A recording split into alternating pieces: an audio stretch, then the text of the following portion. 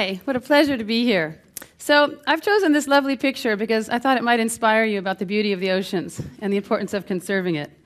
But actually, it sort of reminds me how I feel sometimes at the end of a day, actually at the end of several days sometimes, but in particular at the end of a day of reading papers about coral reef decline, analyzing data about the demise of our planet's oceans, about how, although there are 5,000 marine protected areas on our planet, it only covers less than 1% of our oceans. And you know what else? Most of the largest ones of those are in places where people don't live. So I'm going to talk to you today about the importance of actually not just revitalizing our sense of community with each other, but in fact revitalizing our sense of community as a planet. The young woman you just heard used the word we. We care about our environment. We is a really big word, and now includes 7 billion of us. And if we don't connect ourselves across cultures, I think we're not going to move forward as fast as we need to. But it's not all gloom and doom, see? It really isn't. There are ways forward. In fact, there are incredibly underutilized ways forward. This may be a picture that inspires people a little bit more about the beauty of the oceans and the importance of protecting it. It might make you think about a pristine or healthy environment, but to a Micronesian outer islander, this might look more like a healthy ocean, a diverse array of reef fish, which will not only feed their families, but sustain their communities. Communities who have been utilizing those resources for millennia. And not just utilizing those resources, but protecting them, but conserving their reefs. Maybe not in the pristine state that we may think of pristine, but in a state that continues to provide for them. They have a wealth of knowledge that we might benefit from. So I'm going to read you this quote here, and I'm going to specifically focus on the first part of it. We need to have a common understanding around management so that everyone agrees and supports it. Understanding the old ways and the impacts of the new ways can help us protect the ocean for our children and their children. This is a chief from Azore Island on Ulithi Atoll. And he's addressing his community with this. So look at what he says first. We need to have a common understanding around management so that everyone agrees. He's not going to tell his people what to do. In fact, he understands that if he mandates a plan to them, there's a good chance that aspects of it might fail. Instead, he's going to get the support of his community, a deep support from his community around a problem that they all face. Ultimately, we all rely on the oceans. I think we know this in one way or another.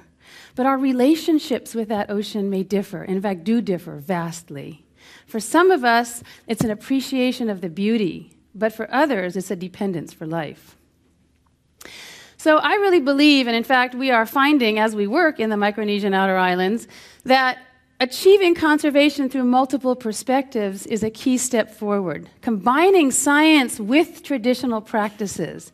And the first step to doing that is to listen. We don't listen enough.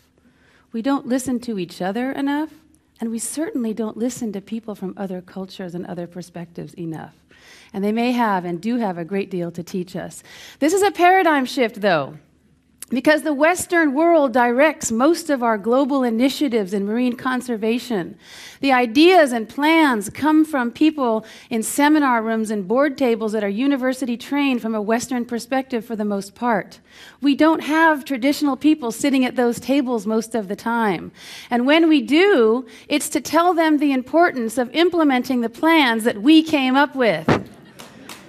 And teaching them how to do it, providing them with the key skills for how to implement the plans that we came up with. But they've been doing this for thousands of years.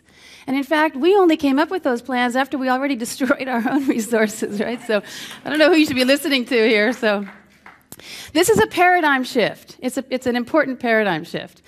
So where the heck is Yap? I'll take you briefly to this place. It's one of the 4 states in the Federated States of Micronesia. It's south of Japan and east of the Philippines. But if we zoom in on Yap State itself, this is a vast archipelago of the Western Caroline Islands. It stretches over 500 miles into the Western Pacific, having only 45 square miles of land. The outer islands are only 7 square miles of land, so 38 of those are on the main islands of Yap. This is an archipelago that covers more than 100,000 square miles of ocean on which people have lived for thousands of years, and they've understood how to live there. It's a watery world. It's a world where people can't depend on somebody to bring them what they need if something happens. They have to depend on themselves, and they have, and they've done it well. And their communities have not only survived there, but thrived, and still do, and they still live very traditionally. We know that diverse ecosystems are linked to diverse traditional practices. This is a common knowledge in anthropology. The more different ways we fish, the more different kinds of hooks we use and nets we use and traps that we use, the more diverse our systems will be left. The state in which our systems are left will be more diverse.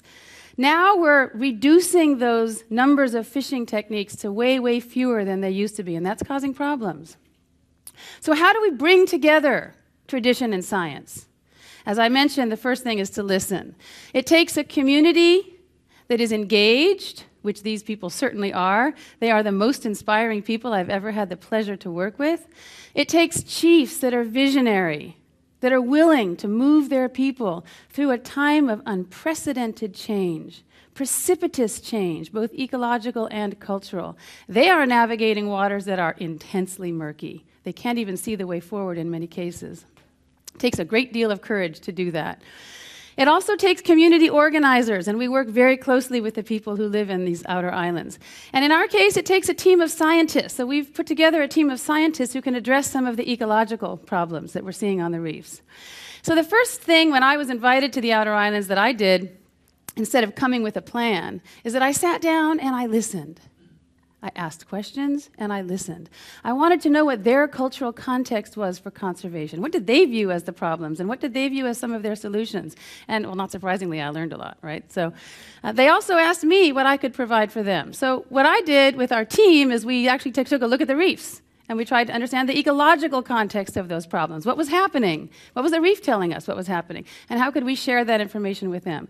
Because climate change is causing changes that are far faster than most of these people historically are able to deal with in their own traditional systems.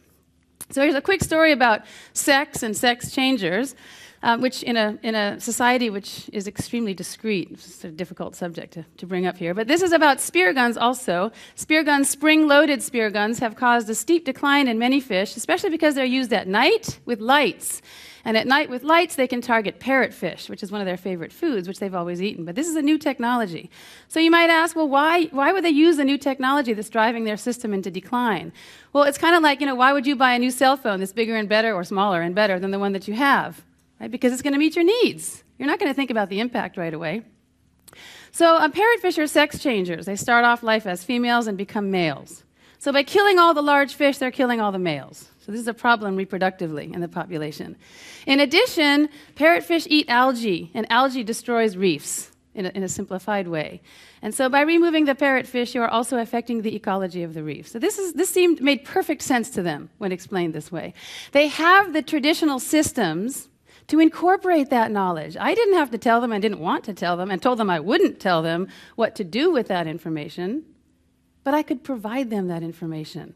And they could incorporate that into the systems that have been working for them for a very, very long time.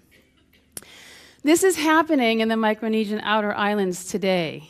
It's a model that the world should be looking at. The world should be watching and listening to what these people are doing. We're working together as partners in conservation. We're both bringing things to the table that we couldn't possibly bring if we were alone. We couldn't implement these kinds of plans if we were alone. It's happening at an unprecedented rate. They're making management decisions and changing management plans and increasing the health of their reefs overnight. These are autonomously governed communities, so they can do that. They don't need to listen to a higher authority. They can do it when and if they want to at any given time.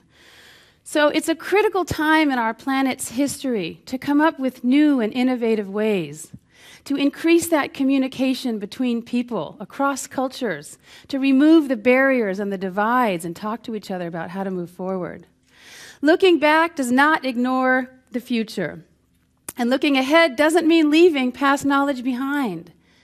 Combining those two is a critical step forward, and it is one, as I mentioned earlier, that is incredibly underutilized. If we just spent more time talking to people, we would learn how to move things forward in a way that's acceptable by all and not mandated by a few. Thank you.